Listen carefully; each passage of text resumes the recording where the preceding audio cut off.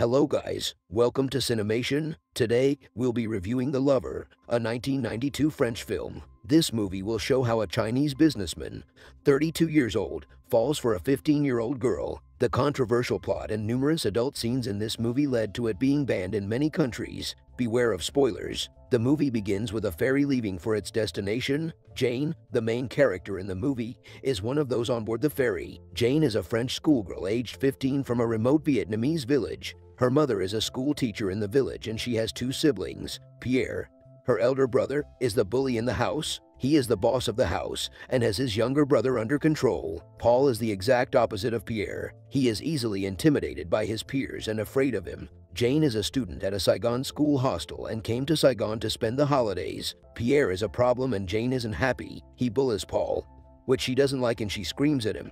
Jane's mother sees Pierre's rude behavior and says nothing. Jane claims that she loves Pierre only and doesn't care much about Paul and her children. Jane knows her mother lies and says that she loves them all equally. Jane runs the village school, but her family is financially struggling. Pierre, the oldest male in the house, does nothing. Instead, Pierre steals money from his mother and uses it to buy opium. Jane was returning to Saigon today, as it was her last day on vacation. Her mother gives her a gift and says goodbye. She reaches the ferry and waits for it to depart. The ferry is then started by a vehicle belonging to a wealthy man. Jane is seen by the owner of his car. He is impressed by Jane's beauty and decides to take a closer look. Tony is a wealthy Chinese man. He comes forward and walks towards Jane. He offers Jane a cigarette. It is clear that he doesn't believe Jane is underage. Jane graciously declines Tony's first hook. Tony attempts to have a conversation with Jane, but Jane does not respond. Jane responds to his compliments on Jane's beauty. Tony then tells Jane that he will take Jane to Saigon in the car of his choice if she agrees. Jane accepts it. Tony takes her to the ferry. Jane is intrigued by Tony's wealth and notices his ring in the car. Tony questions Jane about her age. Jane, despite being only 15 years old, lies to Tony about her age. She tells Tony she's 17. Tony responds that he is 32. Jane informs Tony that Jane is a student at a Saigon school, but she lives in a hostel. Tony shares his family with Jane. His mother passed away 10 years ago. Since then, Tony has not left the house. His father manages the business from his bed. Tony claims that he doesn't get how his father could be so passionate about his mother. Tony attempts to touch her as he walks. Jane is able to stop him from gently touching her finger with his. Slowly, they hold hands. They finally arrive in Saigon, and Tony's driver allows them to go. Jane bids goodbye, and then she enters her hostel. The hostel, she tells her friend about Tony driving them to Saigon, but she won't share everything. Jane sees Tony's car on the way to school and realizes that Tony was there for her. Jane walks up to the car, kissing Tony through the window. Jane quickly entered the school. Jane leaves her school and begins to search for Tony, but she can't find him. One day, Tony appears at our hostel. Jane prepares herself and then leaves in his car. They look at one another, but they don't speak a word. Tony takes her to a house where he tells her that he was given this house by his father. Tony tells Jane that rich Chinese men use this house to have mistresses. Tony informs Jane that he wants to have a relationship with Jane, but that he is afraid of falling in love with her. Tony becomes nervous and suggests that they leave. Jane insists she is happy to be his mistress. Tony begins to have an affair with Jane, despite not knowing her real age. Tony is then able to hear Jane's story about her desire to become a writer at night. She tells Tony about her desire to write about her family. She also told him that her family is in financial difficulties since her father's death. Tony questions Jane if she was there to help him. Jane replies that she went with him because she liked him. Tony takes Jane out to dinner at a posh restaurant. Jane appears very happy to be there. Tony pulls out his wallet to pay the bill. Jane is able to help him a glance by putting down a few bills. Tony smiles at Jane as he looks at Jane's face. Jane explains to Jane that her mother believes that once she loses her virginity, it is impossible for her to find a husband. Tony replies that his father would not allow him to marry any other than Chinese women. Jane laughs at this and says that she likes Chinese men. Jane remembers Tony's words that night and weeps. That was the end of that day. Tony would always pick Jane up during her holiday, and she would take her to Tony's bachelor house. Their intimacy was increasing with each visit. Tony tells Jane one night that his father wanted him to marry the daughter of a wealthy Chinese businessman. Jane questions him about his knowledge of that woman. Tony says he doesn't know her. Jane seems to think that this isn't a problem. Tony and Jane both know they won't be together forever. They try to not take this seriously. They are only focused on their physical relationship.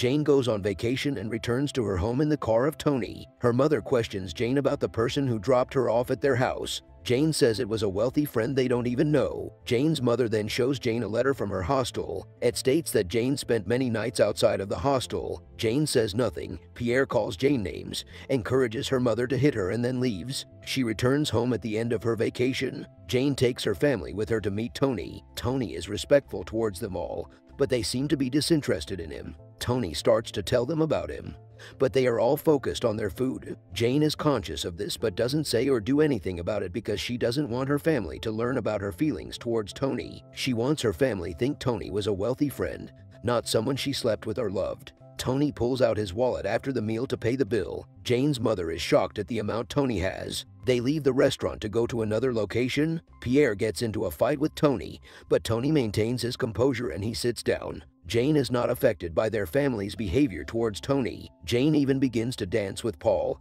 and Tony almost shed a tear at his indifference. He realizes that Jane was the only one in Jane's family who met him because of his wealth. He believes that Jane was also involved with him because he was wealthy. Tony later that night takes Jane to his bachelor home. Jane is anxious because of how Tony treated her family. Tony approaches Jane and slaps him. He believes Jane slept with Tony not because she loved him, but because he wanted his money. Tony begins to take off his clothes and Jane lives in peace. This night was different than all their previous ones. Jane acts like she doesn't like Tony and asks for money. Tony pulls out some money from his wallet and tosses it. He seems annoyed by everything. Jane accepts the money and gives it back to her mother. Jane's mother talks to the hostel warden, and she asks her permission to let Jane leave at any time she wishes. Jane's mother did it to make Tony more money. Jane thinks Tony is a wealthy friend. Jane is sleeping with her, but she doesn't know. Soon enough, however, all of the school learns about Jane and Tony. She is an outcast. Tony leaves for his father's house to discuss his marriage.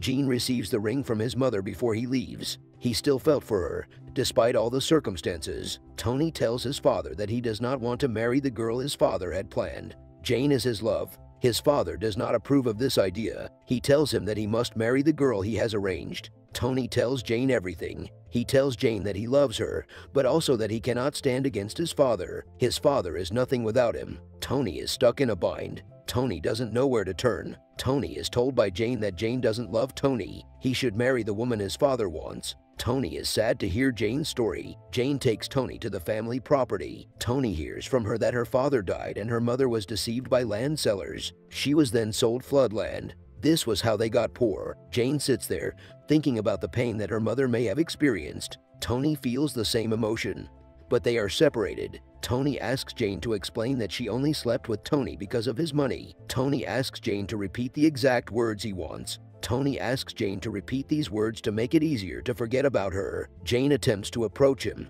Tony interrupts Jane and tells her that he regrets not being able to take Jane along with him. He said that he doesn't want to be with Jane anymore because Jane didn't love his. Jane drives to Tony's house next day in Tony's car so that her mother and her brothers can see the ring Tony gave her. They inquired why Tony had given her such a costly gift. Pierre claims that Jane was likely sleeping with Tony, and that's why Tony gave her that expensive ring. To avoid their suspicion, Jane throws the ring and claims that she doesn't care, but Pierre doesn't believe her at all. He starts to hit her with his fists and slaps her. Paul is able to hear everything, but he can't do anything. After seeing Pierre gets violent, his mother sends Pierre back to France to fight for her two other children. She is heartbroken to see him leave, as she loved him so much. Jane returns to Tony's bachelor home a few months later and finds him completely different. He was dead and he smoked all day. Jane questions him about when he got married. Tony responds that it was only days later. Jane was able to witness the union of Tony and Jane when it happened.